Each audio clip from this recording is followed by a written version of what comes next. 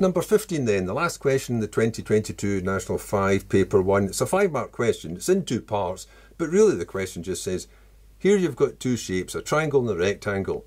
If they have to have the same area, what's the value of x? So obviously you're going to find an expression for the area of the triangle, an expression for the area of the rectangle, equate those 2 expressions, which will give you an equation, and solve it. But it breaks it up. First part for 1 mark, just what's the area of the triangle? Well, the area of a triangle, we'll just put a wee t for the triangle, is a half base times height. So it's a half of, the base is 3, and just put down the expression for the height. Just do with the letters or with the expressions what you would do with the numbers. Now there's not a lot you can do with that, but you can change that half times a 3 into a 3 upon 2. So write it that way. 3 upon 2x plus 12. That gets the mark for that part.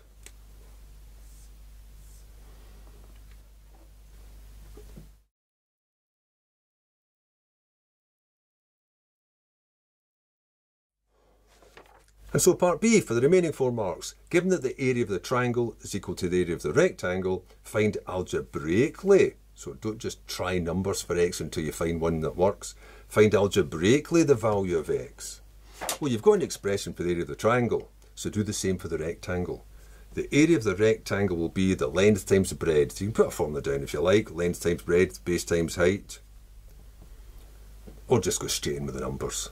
6 times the dimensions rather, 8 minus x. Now that doesn't get a mark yet. You'll get the mark once you've equated them.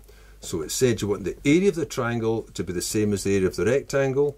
That means you want this, 3 upon 2x plus 12, to be the same as that, 6 times 8 minus x. Now you get the first of the marks. Now let's just solve this equation. You can see it's going to be a simple equation. There'll be no quadratics involved here. Well, the first step would be multiply out the brackets. We'll get rid of the fractions first. Rather than carrying on the fractions through it, just multiply both sides by 2.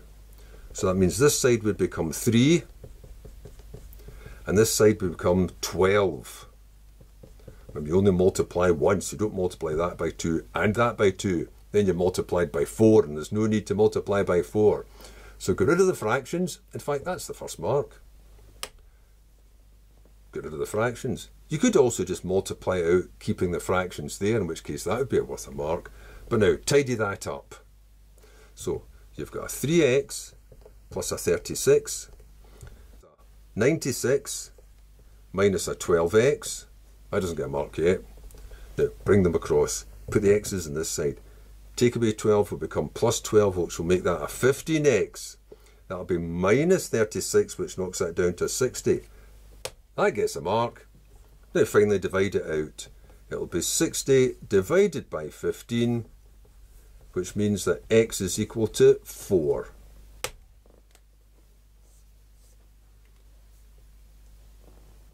Now you could have kept going with a fraction there, I suppose, but usually what you do is you get rid of fractions straight away. The first thing you do with equations is get rid of fractions. But you could have written 3 upon 2x plus, now 3 upon 2 times the 12. Well, dividing by the 2 is 6, and 3 6s are 18. Then multiplying this out, that'll be 48 minus 6x, in which case that would have been the first mark. Then bringing it across, but now you've got 3 upon 2x plus 6x. Unless you want to change to decimals, will be the 48, take away the 18, well that's easy, that's the 30.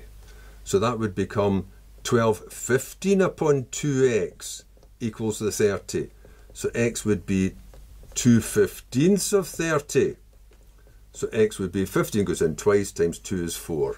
But notice what happens here is, if you keep the fractions, you're going to end up with fractions all the way through, and there'll be fractions involved in all of the multiplications and additions and so on. That's why normally you get rid of fractions straight away, so you've just got nice little whole numbers to work with.